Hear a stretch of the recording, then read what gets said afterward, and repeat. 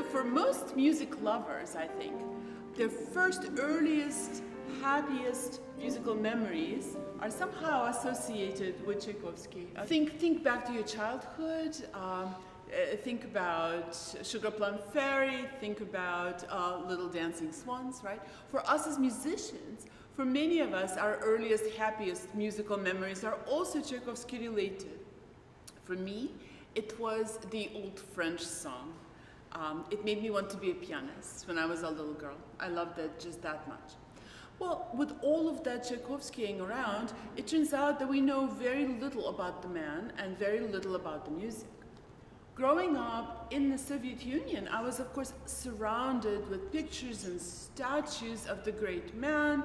I mean, they even named a competition after him, right? But unfortunately, all the actual details about him were being hidden and kept in archives by the Soviet government. When the Soviet Union fell, thank God, Tchaikovsky's letters were released and started to be published, and they were shocking, to put it very mildly. There's a reason they were being kept secret. They were published in English, so all of you can read them too, eventually. So I read them in Russian when they first came out, and my first shock was the man's extreme anti-Semitism. I mean, it was virulent, it was disgusting, and it made no sense because he was lifelong friends with so many Jewish musicians. So that was interesting. Another thing that we discovered, or rather had confirmed, through his letters, is that Tchaikovsky was homosexual. This was kind of suspected, and obviously not a shock to us, and probably not an extreme shock to his contemporaries. It was a shock to the Soviet government, but Tchaikovsky's contemporaries were fairly accepting. It was sort of a live and let live attitude, and we found out about a lot of Tchaikovsky's lovers. So there were, handsome young men, they were artists, they were musicians, they were people from his social strata. But what we also found out is that he was extremely promiscuous. I mean, extremely so. There would be discussions of random strangers that he just met, servants, prostitutes, boy prostitutes, a lot of boy prostitutes. And this is where things become more complicated because we do not know what happened to these lost souls. But sometimes the interest in young boys was also boys from middle-class families, and therein things became very complicated indeed. One of these boys, Eduard Zak, who became the inspiration for Romeo and Juliet Overture, the glorious music, committed suicide after his relationship. Next time you listen to this glorious music, you might think about what brought that on. Tchaikovsky was absolutely devastated by that suicide, and he decided that things must change. So he wrote a letter to his brother Modeste.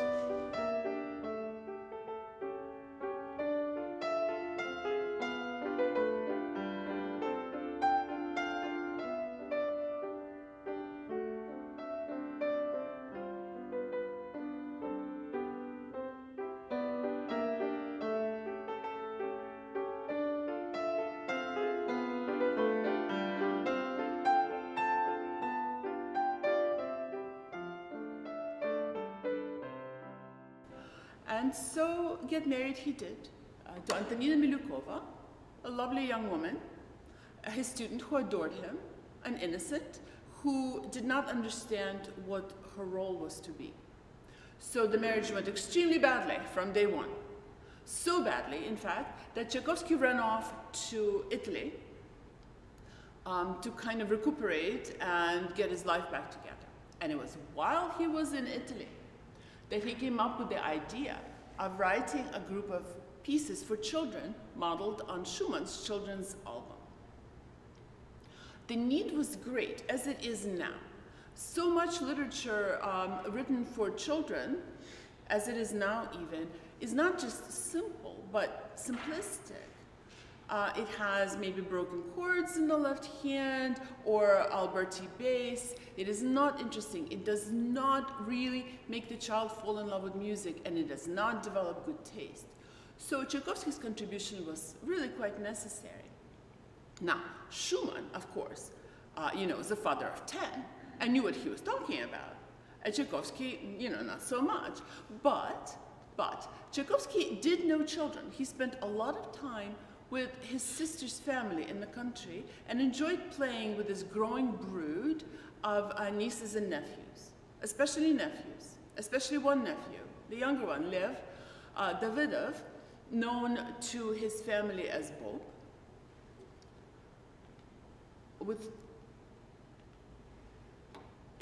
with whom he had a very, very long relationship. We can hope sincerely that although the children's album is dedicated to Bob, it was only as an adoring uncle dedicating it to a favorite nephew, and that the sexual relationship had not yet started as the child was about 9 years old. But we know it didn't start much later than that. Unusually, for relationships like that, it went on for decades and became very passionate. I have there just one example of the sort of gorgeous love letters they wrote to each other. I mean, really, really something. And they depended on each other emotionally, and Tchaikovsky even made Bob his executor. And if you think, though, that I'm leading to a happy end here, you would be wrong, because Bob became a drug addict and committed suicide. So that's suicide number 2 that we know of. There may have been many more. So somehow, out of all of this pain, passion, desperation, guilt, shame, came out this incredibly beautiful music. So now let's talk about the children's album. So most of us have never even heard the entire album, much less played it.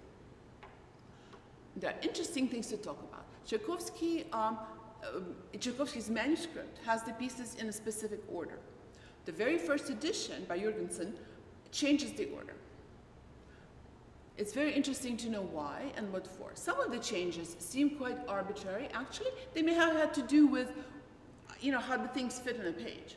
But other changes are very meaningful indeed, and we'll talk about each of them as we go. What's interesting about the album, you can see the whole album as a picture of a child's busy day. So the child wakes up in the morning, and then there are games and toys, and there's a dance class, and the child learns about foreign lands and people, and about folk situation around him, the common people, and then they go back to bed, and the nurse tells them stories, and finally the night falls. And then there are pieces that don't make a lot of sense that we'll talk about later. But you can also see the album allegorically, and in fact more meaningfully, as a picture of a man's life. So the first few pieces, the morning ones, are then the discovery of spirituality, nature, and family. And then the person's discovery of the world around them and development of a social life, right? And then various complications arise, and the person discovers evil. And then there's a fascinating conclusion that, as I keep saying, we'll talk about little by little. So what I would like to do is play the pieces in these groups. I will play them in the original order, which I think makes a great deal more sense. I'll play parts of the pieces. The album is very long. Some of the pieces are also very long. So let us start with the morning prayer. You will see that I list some of the pedagogical challenges on each of these slides. So, morning prayer.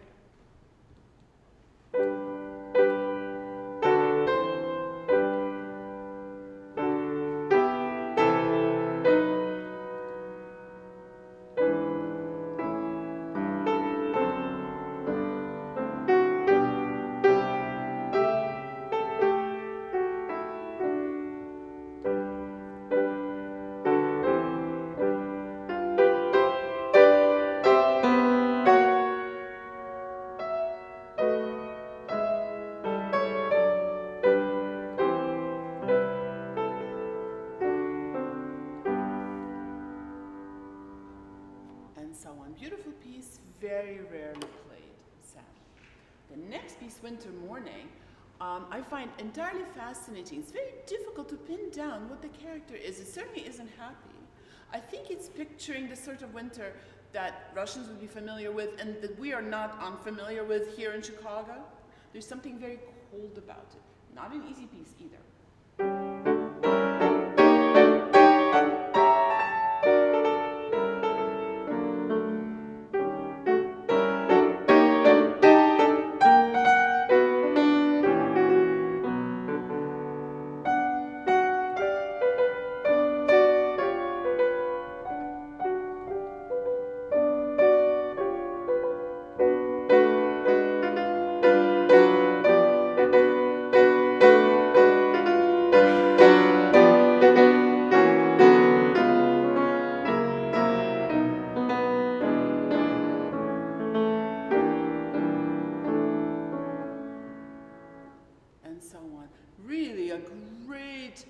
Opportunity to teach down-ups, to teach chords, to teach voicing.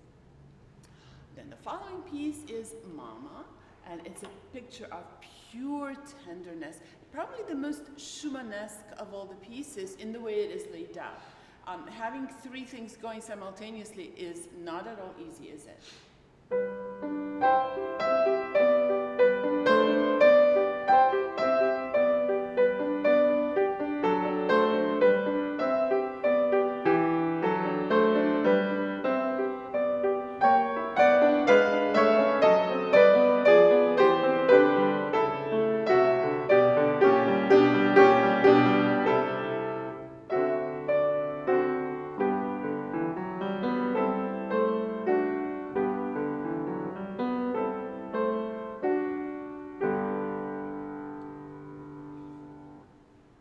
Absolutely gorgeous, and really quite a bit more difficult than it sounds because you have to keep that inner voice quiet.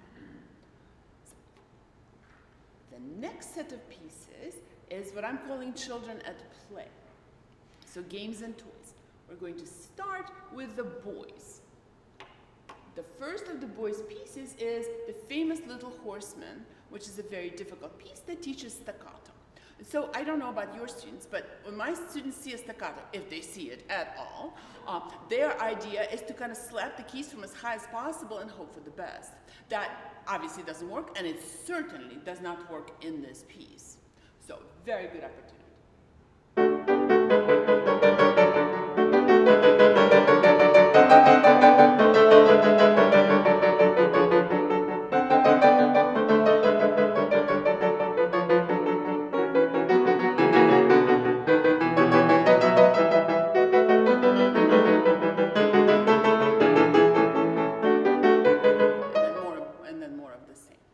As you can see, keeping very close to the keys and having extremely fast attack, it's not an easy task.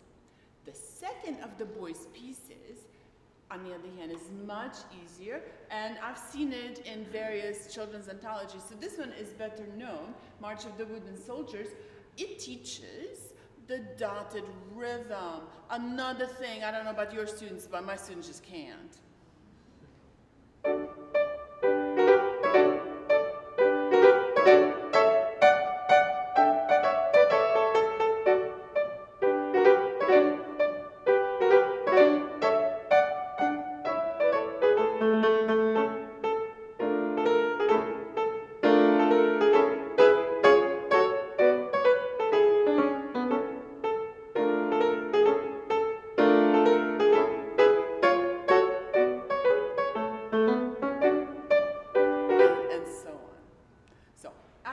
Charming and not particularly difficult, except for the aforementioned dotted rhythms, of course.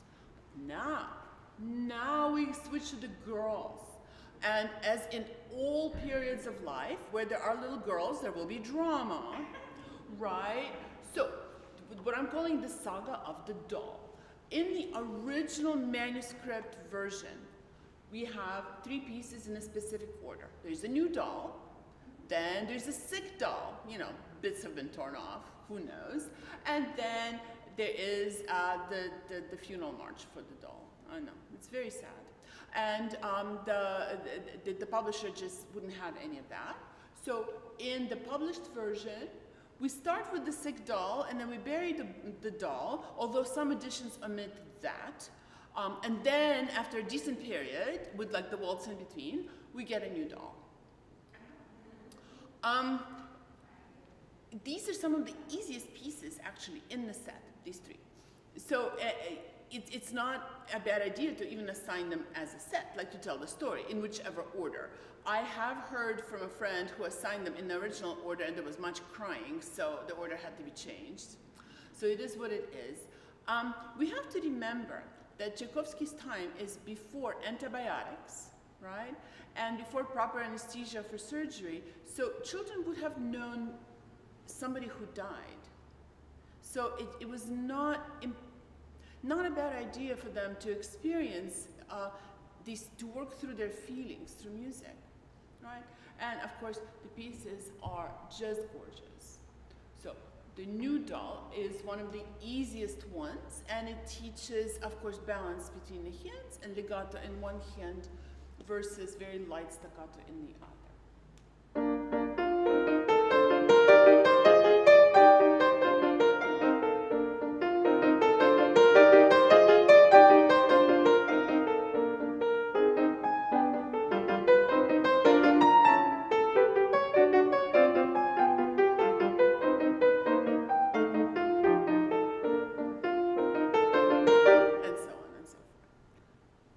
It's one of those pieces that sounds a lot more difficult than it truly is, so we like that.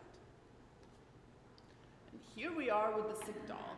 This one is really quite long, so I'll only play a little bit, but notice how few notes there are, and yet how much complexity there is. There are 3 lines, and you have to keep them separate in your mind, in your ear, and in your fingers. I choose to use really quite different articulation for each.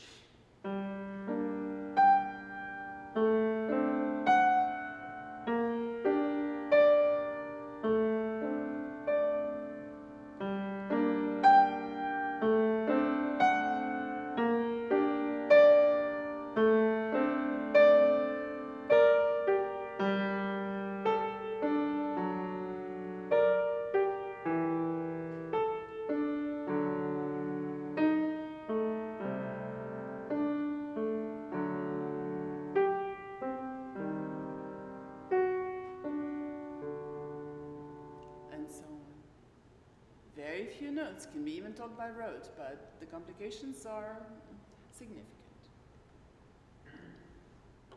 And here we are. The doll is defunct and has to be put to rest.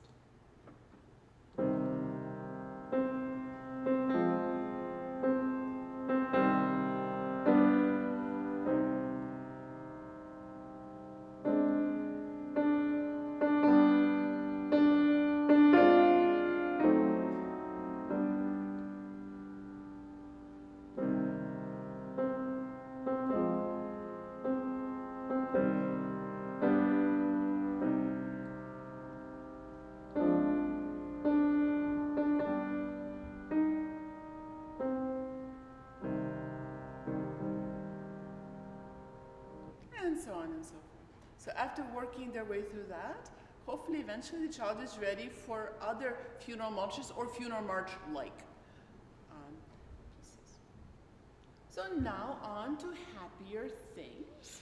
The next grouping I'm calling the dance lesson, as all the children of middle class or above would be having them, as most social life of the period has to do with dancing. Right? And as you would expect from a composer of some of the most marvelous ballets in existence, these pieces are fabulous. We're going to start with a very famous waltz. I've seen that in various children's albums, compilations as well. So that one is taught, but should be taught more. You'll notice that there are various moods here. We go from kind of a sweet, gentle, intimate waltz to what Chopin would call valse brillante, perhaps. I'll only play half of it or so because it is very long.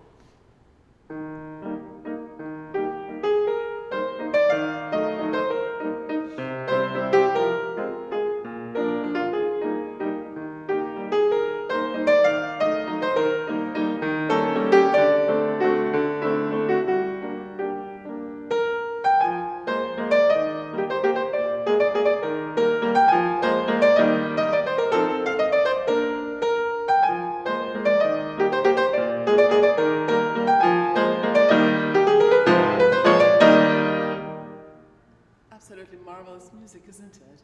And as you can hear, I am already using a lot of what I call the appropriate waltz lilt, where the first beat is significantly longer and heavier than beats 2 and 3, which is what makes it sound like a waltz as opposed to, say, a mazurka. Right? Easy enough to do, and important to teach. The next dance in this series is a polka. One of these that is more difficult than it looks or sounds.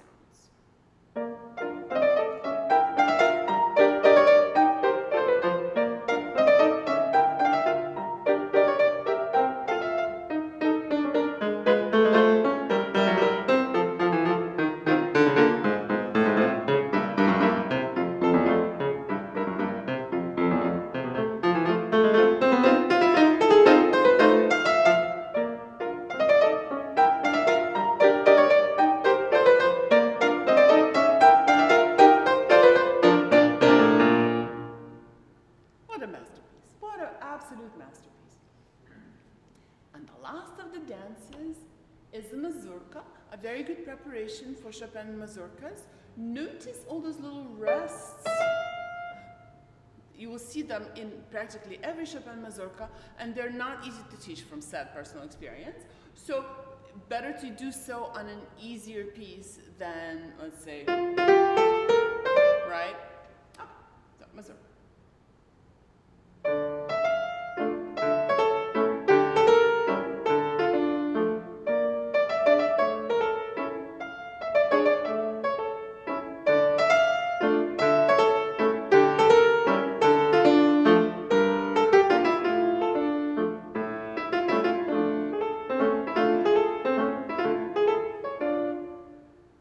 That was just the end. Absolutely glorious piece.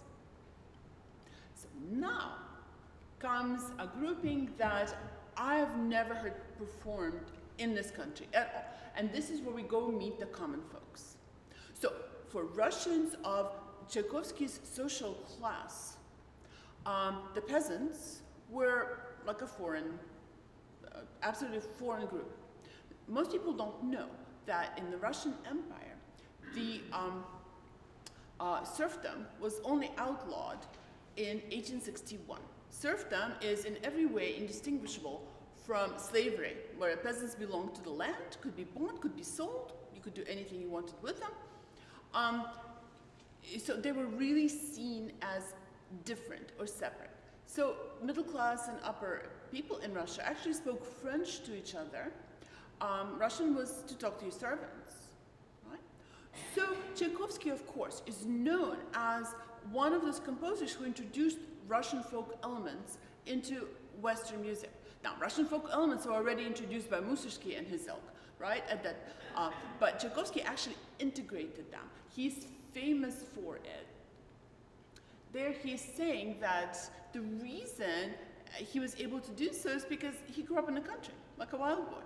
So he was familiar with the aforementioned peasants. Can read that. So to him, folk music is part of parcel of his own musical imagination. So there are 3 pieces in this set, and they are, each one of them, absolutely fascinating. So here's the Russian song. Lots of fascinating things about it. I mean, harmonically for one, but also look at the phrase lengths. Well, I'll play it and then we can sort of discuss.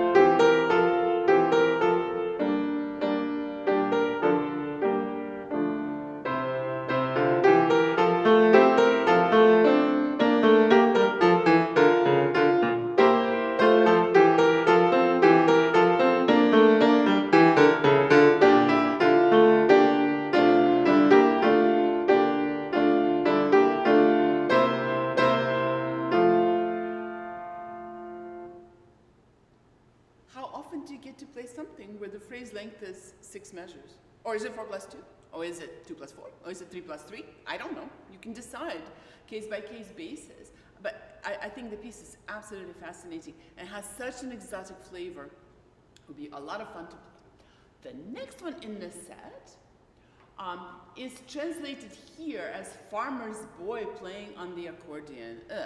That is not the Russian title at all. The Russian title uses the word muzhik, which is kind of a pejorative term for a peasant.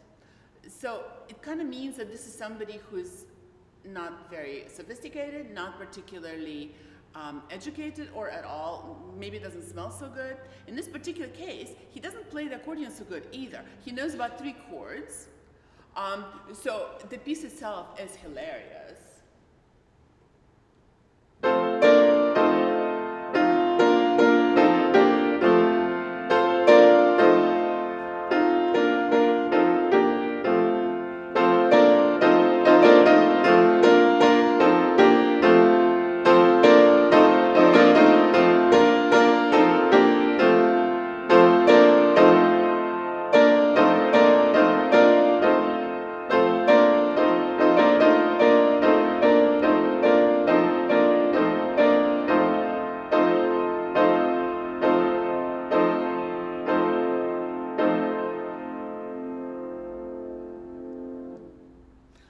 Tchaikovsky invents minimalism.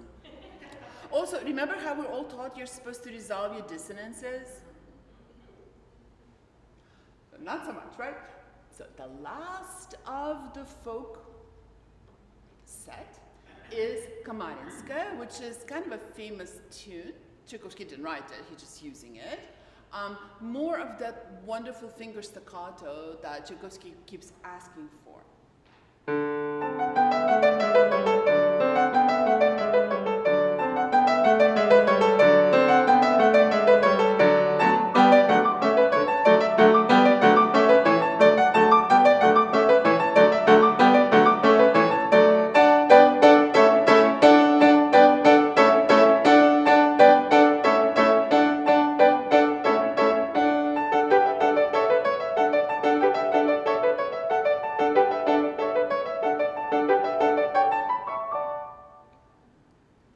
Marvelous and fascinating. Why not assign that? Why not play that?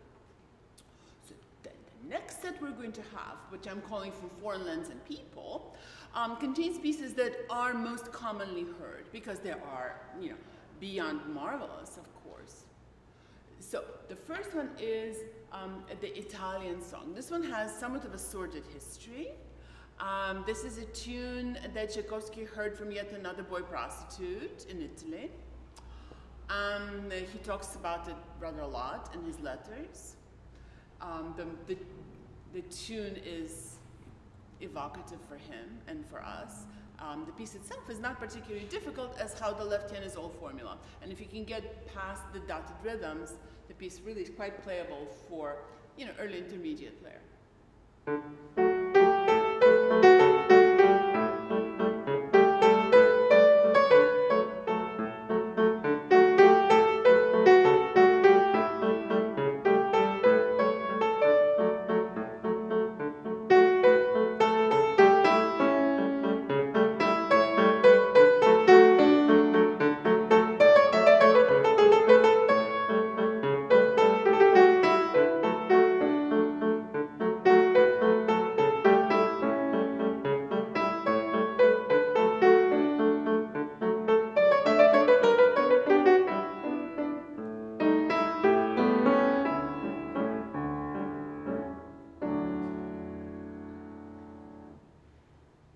So talk about developing good taste in children. You don't have to tell them the icky bits, right?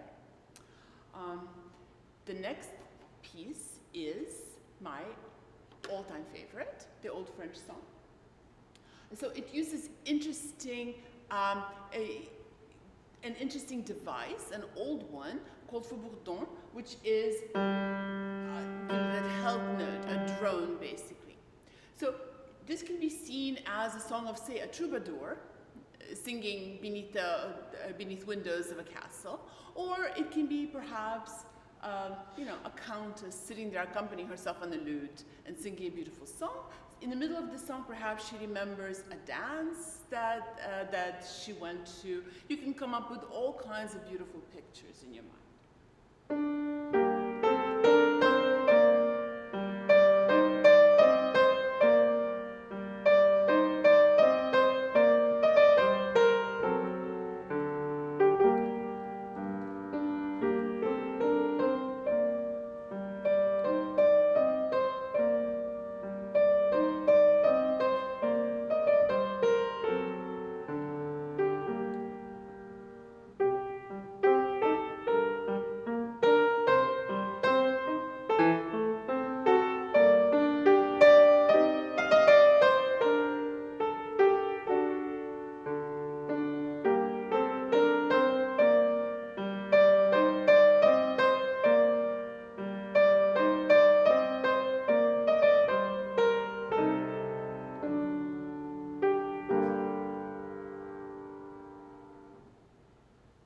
Because the piece is so repetitive, it can really be even taught by rote.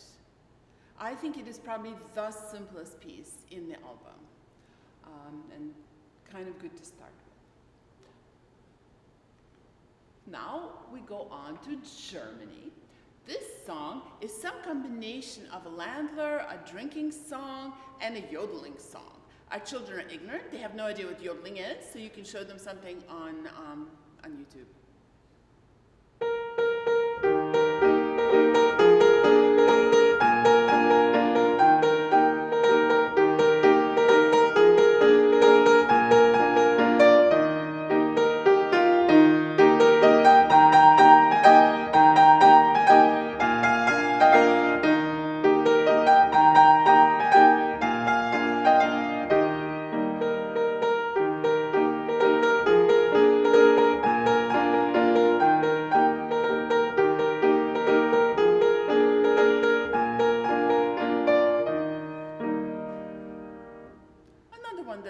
Terribly difficult.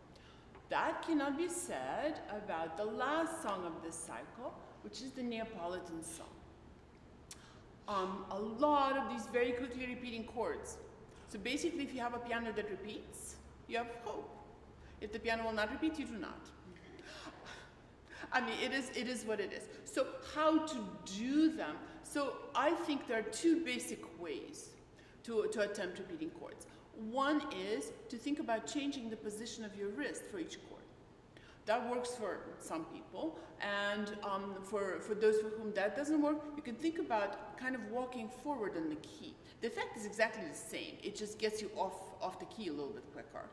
But I find that for about 70% of the people, one or the other method will work. But as I said, if the piano doesn't repeat,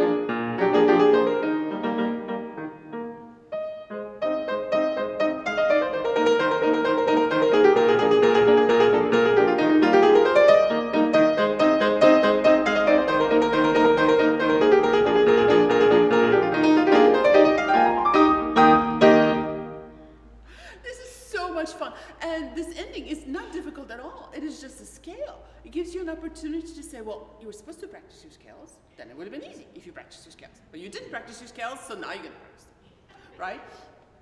Scales are good. This piece is just too much fun. So our next set of pieces is the fairy tales. So Russian fairy tales are not Dr. Seuss. They are more like Brothers Grimm. Bad things happen. Well, constantly. I mean, people get dismembered, burned, eaten, killed in creative ways, turned into little goats. That's one of my favorites. It is probably good for children to work through their fears that way.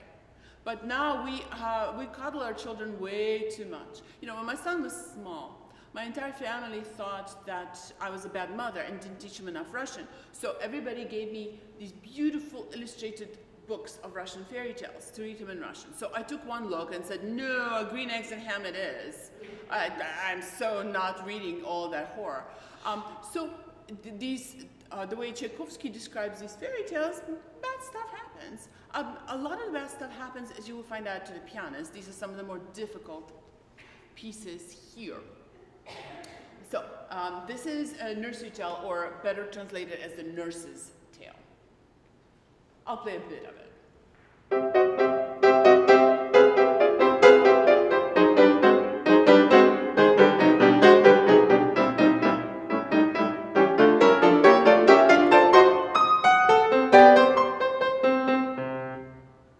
It's really quite complicated. The way you have to work the double notes is truly uncomfortable. So this song is difficult, but the next one, Baba Yaga, I think it's the most difficult work in the entire set. So Baba Yaga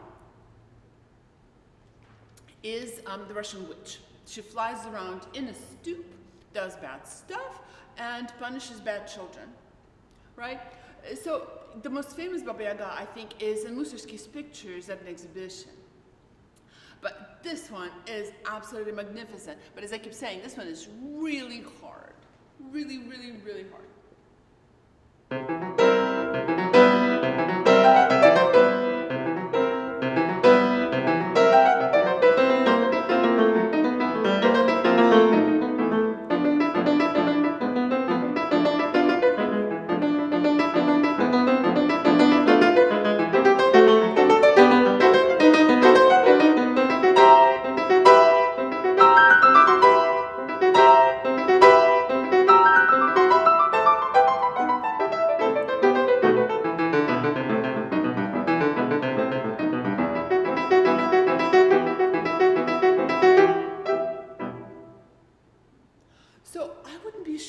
That as an encore at a concert, except that I'm scared of it, right? That intersection, oh my goodness, if the piano does not cooperate, as this one, thank heavens, does, good piano, nice piano, then you're completely out of luck. Tchaikovsky must have had an amazing instrument in Italy, because so much of this is so difficult.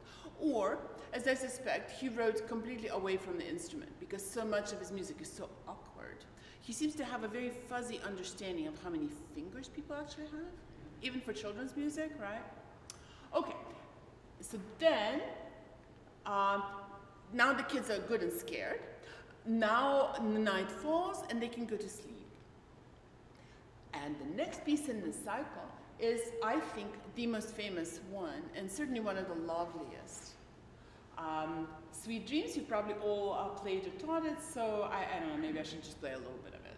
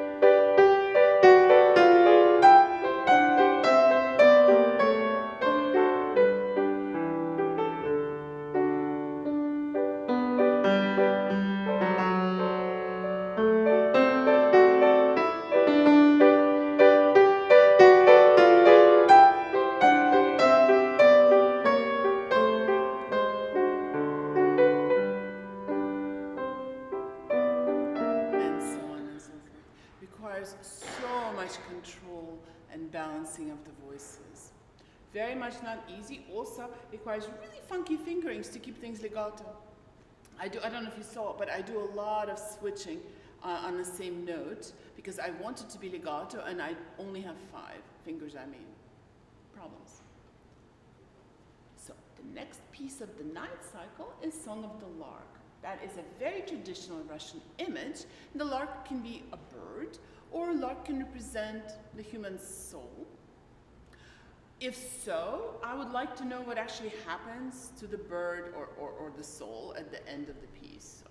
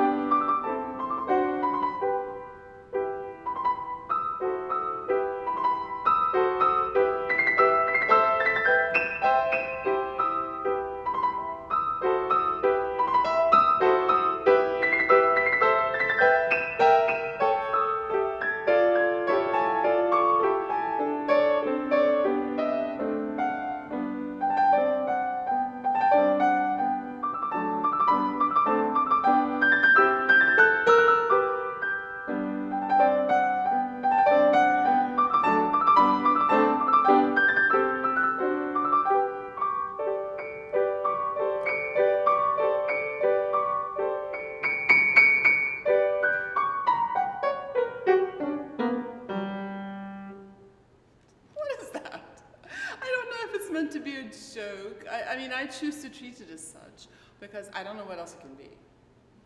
But it's fun. Tchaikovsky clearly loves this melody because he uses it in other places as well. So now we come to the most interesting and ambiguous part of the cycle. So whether we think of this as a child's day or a man's life, the last two pieces seem very out of place because, like, we're asleep now what? Right? But everything now depends on the order of these final pieces. So in Tchaikovsky's manuscript, we have the choir sings in church first, followed by the mechanical organ or the hurdy-gurdy man. And then the first edition reverses the order. So we have to think of these pieces being very allegorical or symbolic, in fact. Right? So when we're in church, perhaps we're seeking redemption, absolution, hope. Seeking, really, not necessarily getting, as you will hear. And then the hurdy-gurdy man, now that's an interesting thing. This is an image that we don't see anymore, but it was quite common in Tchaikovsky's time in Europe. So a hurdy-gurdy man is basically a mendicant. You know, he's begging for alms. Right? And he's playing this mechanical organ thing. The thing about mechanical organ is the man is not making music. He is just turning the handle. The music is preset, right? He has no way to change it. He is defined by this music. There is no hope for him at all. There's no change possible.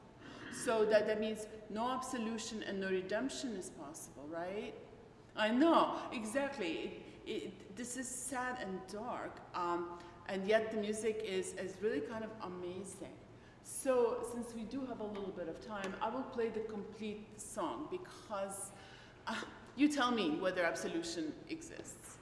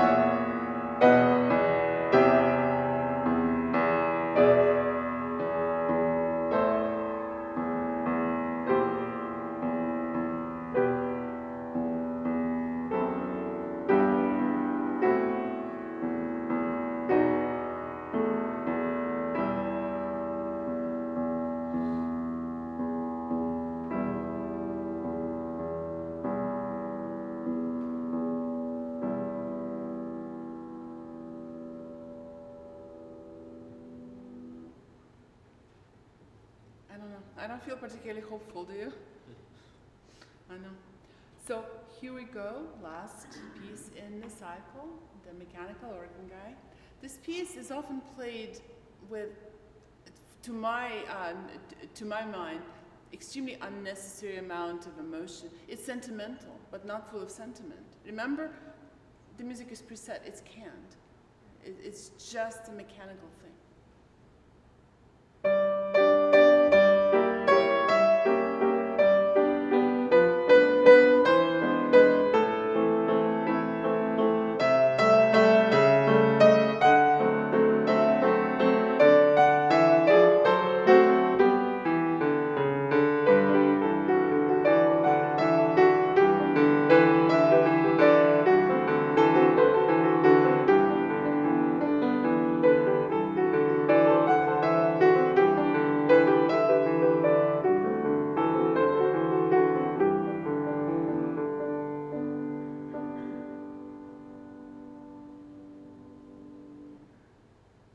What an indecisive ending, right? And so I think there is no absolution. Tchaikovsky came back to Russia and continued his life the same way, right? Nothing changed for him. And then at a very early age, there was this very suspicious death of his, supposedly from cholera, from drinking, dirty water or something. Or there's plenty of suspicions that it was suicide, that it was assisted suicide, that it was very, very assisted suicide or required suicide, basically a judicial murder of some kind. For what we don't necessarily know, but one suspects it was for some misbehavior in his personal life.